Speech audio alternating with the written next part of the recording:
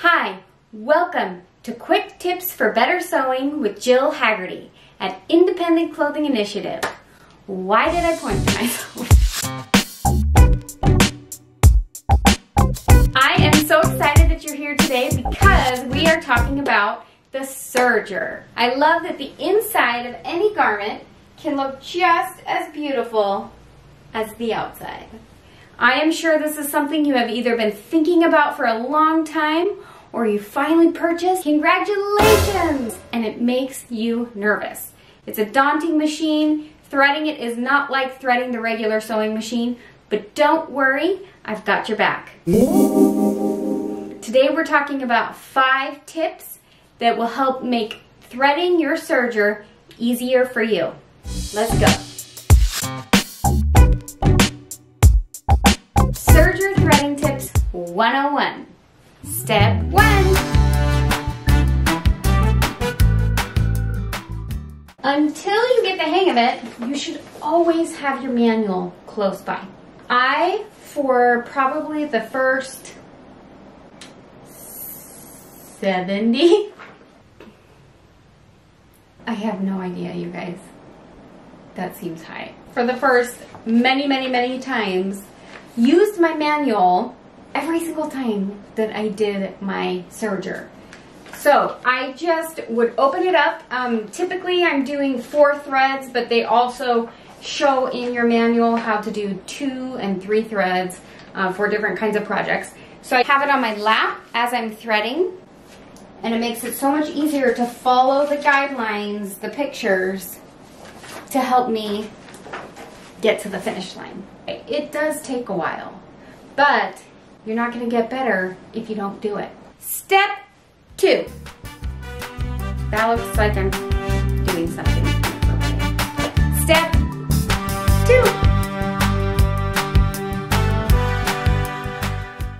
Unthread and rethread your serger many times. Maybe pick a day and just make it all about your serger. Thread it, unthread it. Thread it, unthread it. It just helps you become more confident and feel like if something messes up, no problem, I can just rethread my machine.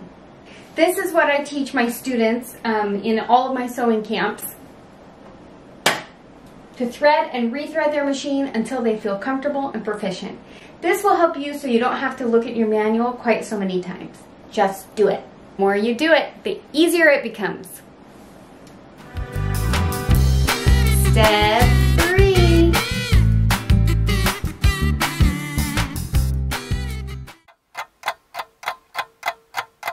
Use those tweezers. And I'm not talking about for your eyebrows or your mustache hair. Using tweezers makes it so much easier to pull the thread through the needle and the other small parts of the serger where the thread is required to move through. If you lose them, you can just buy another pair at any local grocery store. Any tweezers will do. Step 4. Wet your needle or the space you're trying to go through instead of your thread. This helps your thread to focus and get in that hole and makes it so much easier to run your thread through. Try it if it works. Again, I'm wetting the needle instead of my thread. Like magic.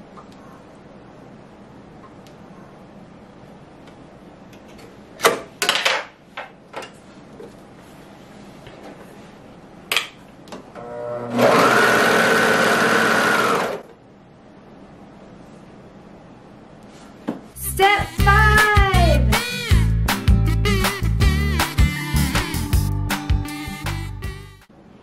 Check your needles as well as your cutting blade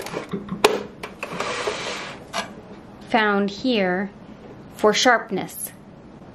If your fabric isn't cutting or you're having trouble and thread is breaking or you're unable to get your fabric through your serger, always check the needles and check the cutting blade to see if they need to be replaced. And it's also always a good idea to open up your serger, check for lint, and clean it out every now and then.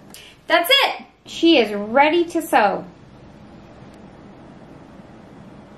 I hope you enjoyed today's quick tips about how to get running and going with your serger. And if you have any tips about how you conquered your serger, please leave them in the comment section below. We can all learn from each other. Until next time.